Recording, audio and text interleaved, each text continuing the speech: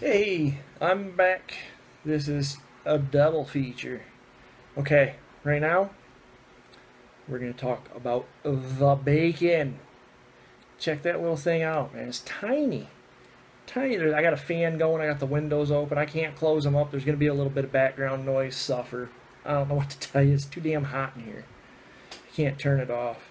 So I apologize for the background noise, okay? Let me see here. This thing is tiny. I love the beacon. Love it. That's both of them. See how it's smaller than the Sage?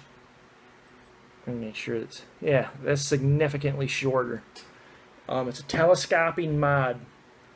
I'm not going to get really into it too much, but watch this. This has the same battery. It's got an 18650 in it.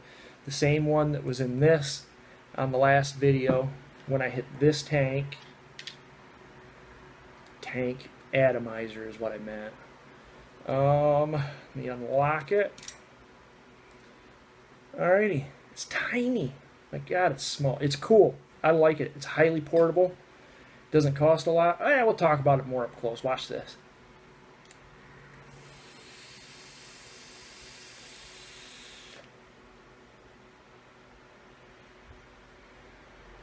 It hits good. It hits real good. For a $65 mod, authentic.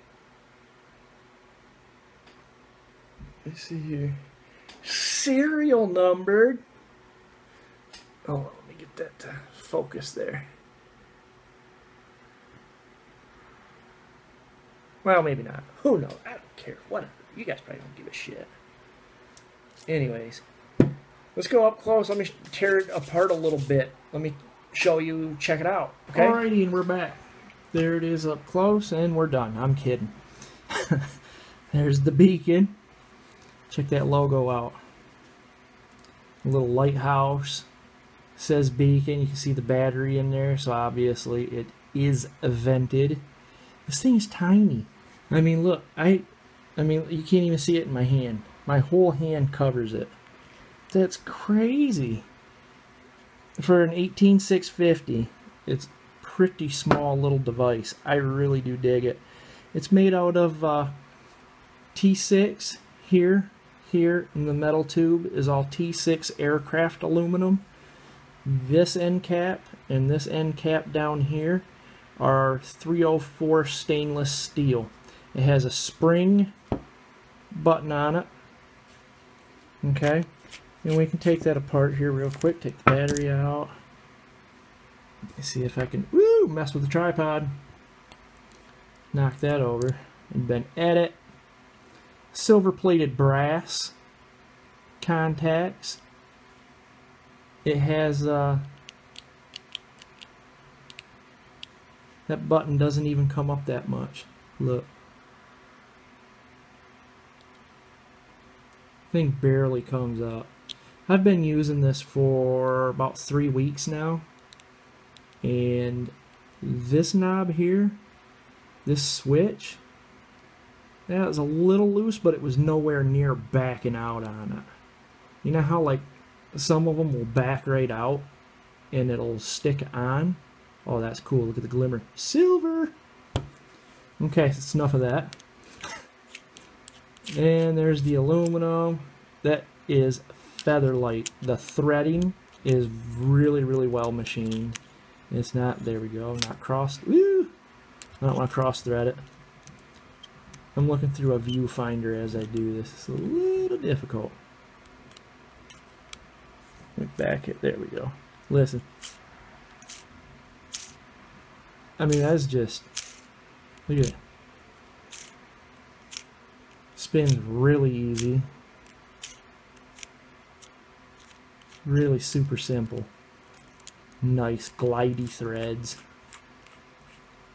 And because it's telescoping, you don't really have like another silver plated brass. This, like that, and it'll take this, see how it turns and adjusts it further down.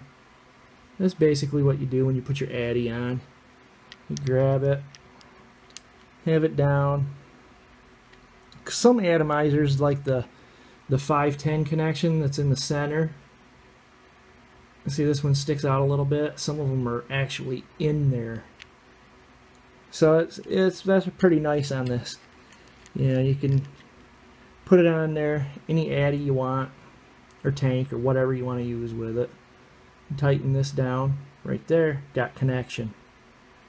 I try not to put my fingers on the silver plating too much because I don't want it to tarnish, although I just did it on each one of them twice now. Just to show you guys, don't do this. I don't know what I'm thinking. Anyways, yeah, I try not to do that because I don't want it to tarnish, because if it tarnishes, then you have to kind of polish them up. It's better when they're fully clean for conductivity. Got a little bit of banana nut bread on the old 510 connection here. There we go. It's nice though. It's got a pretty good over drip well right here. A little bit of slotted for some air. But the tube, this tube, it feels like you're not even hanging on to anything. It's crazy. I mean, it's super, super like feather light.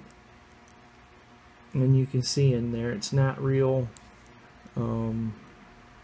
thick or anything. Conductivity is great though. I mean, it's a mech mod. It's a good mech mod. It does what it's supposed to do when you ask it to do it. The button itself takes very well. I mean, it's not like a real light switch, but it has like a real good feel to it. Real good. I dig it. I really, really like it. Let me put that battery back in there, and I like the way it looks too. I like the red personally, just because it's different. Everybody's got gray. Everybody's got black. This one happens to be red, and I like it just because hardly anybody else has it. Try and get that pretty much in the center. There we go. Tighten it down. It's done. I love telescoping because you can run different battery sizes in it, and it's always going to fit because it telescopes. These two end tubes will actually telescope all the way down to where they are touching each other.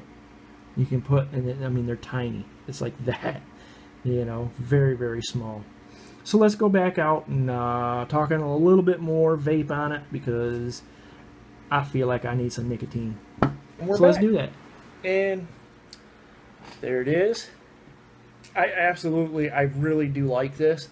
I carry this with me more than I do the Sage, because this costs like a little bit more money than that. This is a bare bones, but I mean, it works fantastic.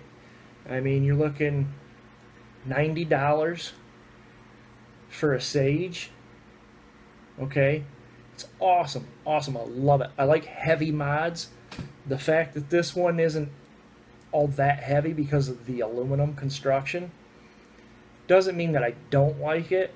I just like a heavier mod personally, but for a device to carry around with you, because it doesn't pull on your pants while it's in your pocket, doesn't feel like, you know, your pants are drooping on one side more than the other.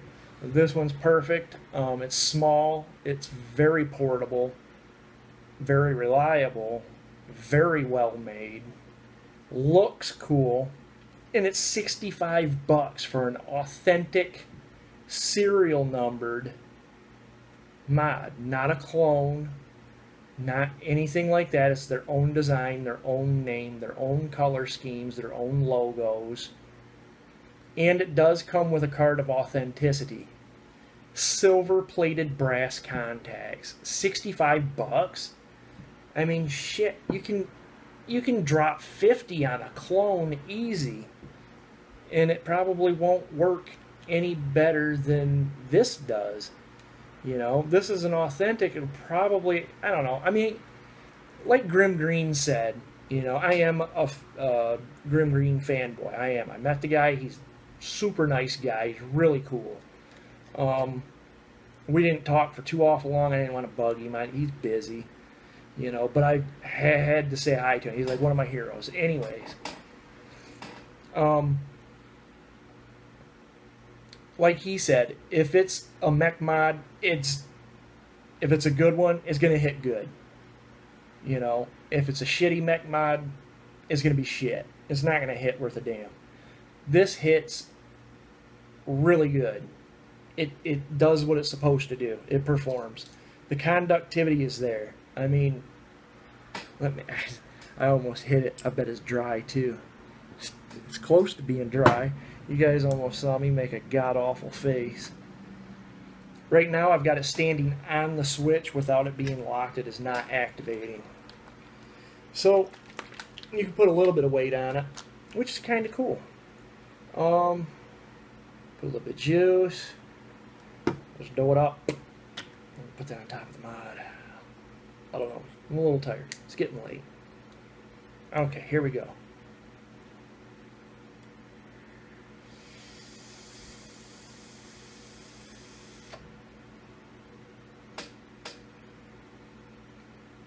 It hits pretty well.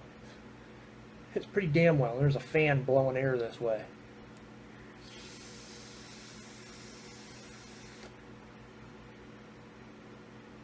Watch this.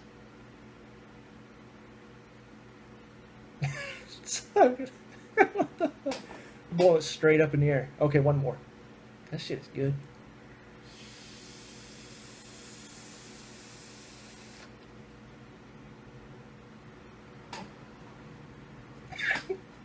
$65. Did you see that? 65. That's insane. I am going to put a link in the description where you can buy these. Obviously, it's from Beyond Vape, so you can get them from Beyond Vape, as well as other people that wholesale them. And I believe there are people that sell these on eBay as well. Very good. Beyond Vape, I probably sound like a fanboy with all the Beyond Vape shit I've been doing lately, and I am. Seriously, I am.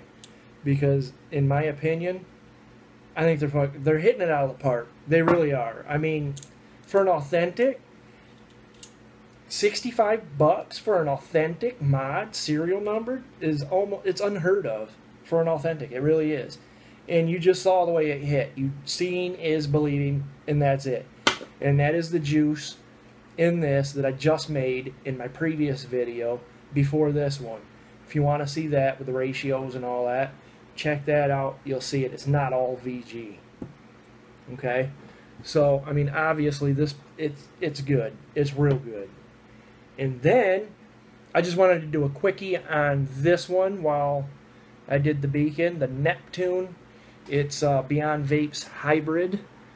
Works pretty good. I'm not going to go hugely in depth on this. It has a beacon-esque button to it. Still silver-plated brass contacts, top and bottom. Very nice throw on the switch, the same as the beacon. Let me take the battery out of this and put it in the Neptune here real quick. I like it. You can see the beacon switch and then the Neptune switch. The beacon's is a little bit bigger in diameter. This is 333 serial number. The only reason, and I'm not going to go heavily into detail on the Neptune, is because it's a hybrid. It's a good hybrid. Okay. The flavor is really good on it. The threads, if you're a thread junkie, get one. Just because of the threads. It's like they like glide. They glide through like hydraulic fluid. I mean, that is, look at that. Listen. You can hear nothing. Nothing. I mean, it doesn't crunch. It does nothing. A tiny bit of battery rattle in there right now. Oh. Nope. Nothing. Okay? Now, same juice. I got a dual coil build in that as well. It's a standard 3-post. I'll put that down. Juice it up a little bit. The well is pretty decent on it as far as the amount of liquid that you can put on it or in it. I love the color. I like everything about it for the most part.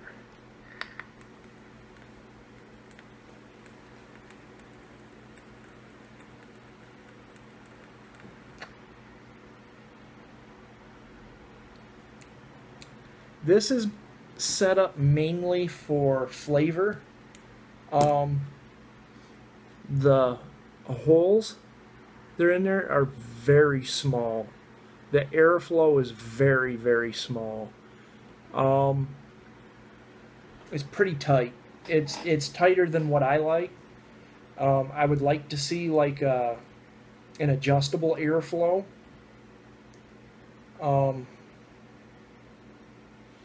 And the fact that, I mean, it's a hybrid that costs $150. That's not real cheap, and you can't do variable airflow with it. That's not real cheap, but they do make a 510 top cap adapter for it. So you can basically, you can take this whole piece off, take the hybrid piece off, put the top cap on it, okay, and then you can just turn it into a regular 510 and run that on there if you want, or any 510 threaded device, obviously. But with that said, I think that's another, I'm not even going to look it up, I think that's like another $25 in order to get that 510 top cap. So you're looking at $175 for an authentic mech mod, or slash if you want to run it in hybrid mode. You know, it would be more versatile if they sold it for $150 with the 510 top cap. Then I would be like, yeah, this thing is cool. It rocks. Or maybe different caps for this with better airflow. That's really all I got to do. Come up with a different top cap with like an airflow adjustment. Put it on there. You got your ring that adjusts for bigger hole or airflow. I think that would hook it up. That would hook it up pretty good. Where you put your wires through on the posts, it's not really all that, they're not really all that big, so you can't really put that big of gauge wire through it. I gotta tighten this one down. I got one that's loose. That one right there.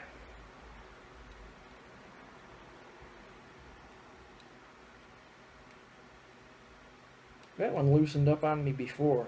That one right there. So I got to keep an eye on that. I wonder if I even had that one coil firing on that last hit. Oh well, let's hit it again and find out, shall we?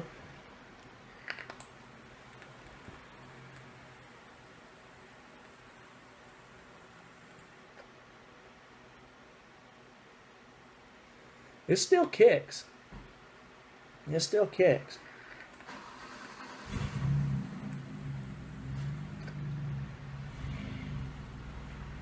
I can't really ohm it out because it's a hybrid. I don't have anything to put it on that it'll actually read it. But I mean, it does the job. But $150, man, that's a little pricey for not being able to adjust your airflow. That's all I got to say about it. The threads are phenomenal. The finish is sweet. I mean, the little Neptune logo, look. I scratched the shit out of it. It's not coming off. That's not coming off. You can feel it a little bit. It's not etched in there. It's like anodized on it or something like that. But, I mean, it's really nice. The threading's phenomenal. Like I said, if you're a thread junkie, get one, because you're going to be like, oh my god, you're just going to sit there and do this with your little thread fetish. You know? So, if you're that guy, which I'm not, but if you are, get it. But that's all I got to say about, the Neptune. Awesome. It is awesome for what it is, but like I said, it is not for me. Okay? But the Beacon, for what it is, the versatility of it, the cost of it, the quality of it, you're not going to get anything better. If you're a beginner and you're thinking about getting a clone or a cheaper mech mod to see if you'll enjoy using a mech mod, get the Beacon. Get the Beacon. I'm telling you, you won't be disappointed. It's awesome. I can't say enough good stuff about it. I really can't. So definitely check it out. Check out the links below and hit them up. Pick one up. You won't be disappointed. That's what I got. You guys take it easy. And as always, take care. Okay? Talk to you later.